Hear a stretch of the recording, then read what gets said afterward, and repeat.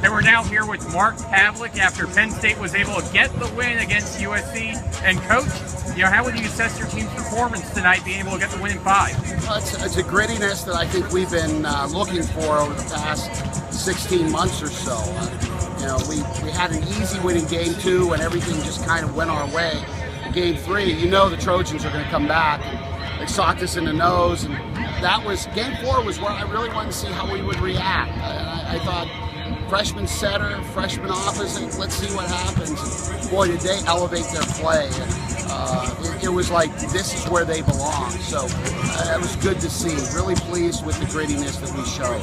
Yeah, and talking about Calvin Mendy, 20-plus steals tonight, from you on the sidelines, what were you seeing that was making him so successful tonight offensively? I think Luke is finding the shape of the set that Cal wants.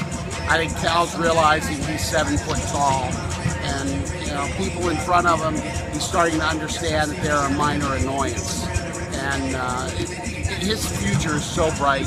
I think that if we can keep him in good situations where his confidence keeps soaring, that when we need him in bad ball situations, he's going to be feeling pretty good about himself.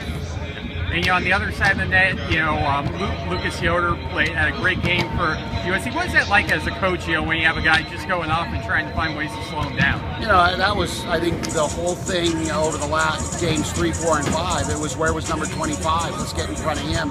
Make sure you know where he was at. The last swing he took, the Bick in Game 5, we had a solid 3-man block in front of him. Good hitters are going to find ways to score at times. Sometimes good blockers are going to win that battle, but you just got to stay on him.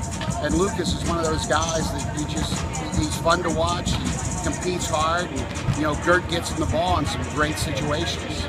And how valuable is it not only to play a good opponent early in the season, but for it to go 5 for your young team to experience that? Yeah, I think any 5-game match, win or lose, you go through a range of emotions. You go through a range of different pressures, external, internal. You ask for different guys to step up with different contributions at different times, but the times in retrospect become very crucial. And I think a 5-game match for a young team this early in the season really allows them to feel the depth of their experience as it is right now, and gives them something to build on.